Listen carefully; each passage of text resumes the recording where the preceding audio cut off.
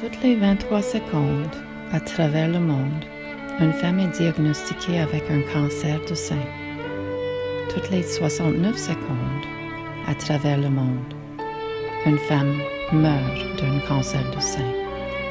Dès aujourd'hui, posons une action. Janet Lieu, artiste de renommée mondiale, a fondé en 2008 la fondation Art Saving Life afin de fournir des programmes de thérapie par l'art et de promouvoir des changements de style de vie sains et positifs pour les femmes atteintes de cancer du sein.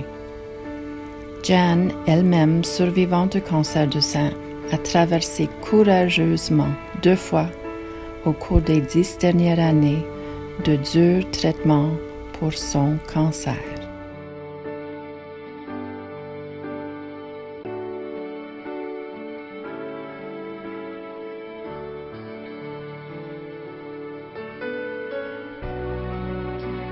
Our Saving Life Foundation, we set up in 2008.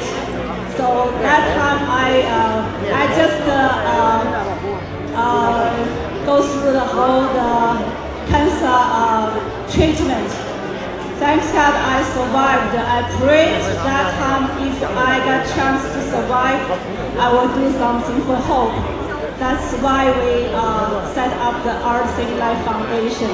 We provide the art therapy program to the cancer patients and survivors in the hospital and community. This year we suddenly find out that we have a lot of our students suffering from cancer. It's shocking, and well, we are doing this for them.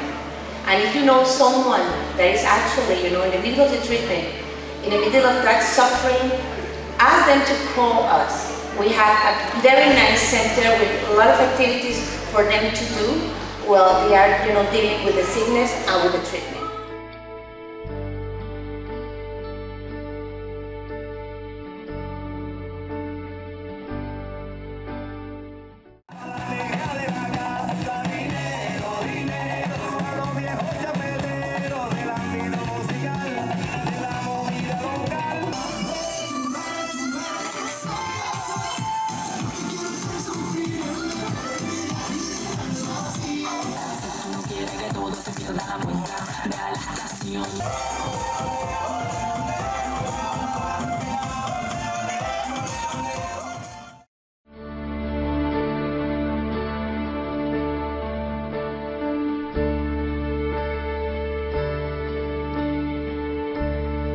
Pour soutenir ces programmes de thérapie par l'art, veuillez vous joindre à nous à notre activité de collecte de fonds au grand événement de Zumba en plein air.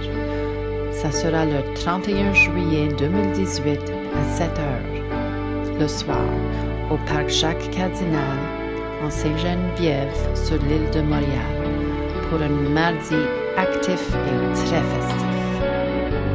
Sans votre soutien, nous ne pouvons aider cette cause qui nous tient à cœur. Vous pouvez aussi faire des dons en ligne à aslf.ca. Votre généreux soutien permettra de contribuer positivement à la vie de nombreuses femmes atteintes de cancer du sein. Merci de votre appui.